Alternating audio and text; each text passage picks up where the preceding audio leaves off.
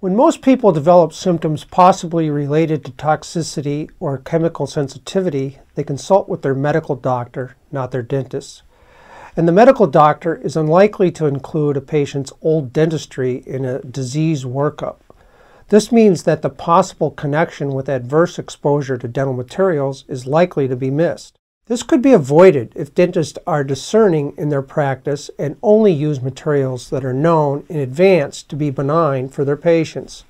So the basics of a more biocompatible dental practice would be: avoid toxic materials, test new materials for immune reactivity, remove and replace toxic or reactive materials.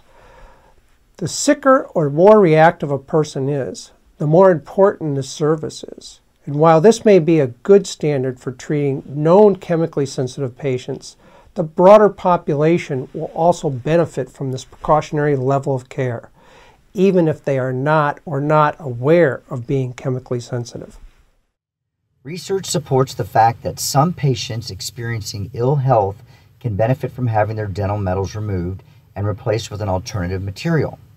A few examples of conditions reportedly improved and/or cured as a result of removing dental metal allergens include amyotrophic lateral sclerosis, autoimmune thyroiditis, myalgic encephalomyelitis and chronic fatigue syndrome, dermatitis, fibromyalgia, multiple sclerosis, oral lichen planus, oral lichenoid lesion, orofacial granulomatosis, and other symptoms.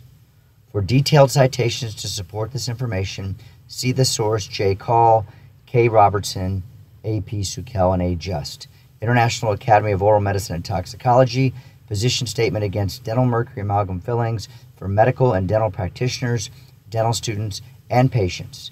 Champions Gate, Florida, IAOMT 2019. The removal of metal implants and devices should only be conducted by a qualified healthcare professional who not only recognizes and appreciates the ill effects of the implant or device, but also takes appropriate precautions to protect the patient and staff from exposure during the removal process. This is because an unsafe removal process of a dental implant or device can cause serious injury to the patient, in addition to the possibility of increased metal exposure. As an example, if dental amalgam fillings are removed unsafely, patients can be exposed to increased levels of mercury. Based on scientific research, the IAOMT has developed recommendations known as the Safe Mercury Amalgam Removal Technique, or SMART, to assist in mitigating the potential negative outcomes of mercury exposure during amalgam removal. The IAOMT also offers education about alternatives to dental amalgam fillings so that the patients can opt for a more biocompatible replacement. That is, one that is best suited for the patient based on safety and personal health care needs.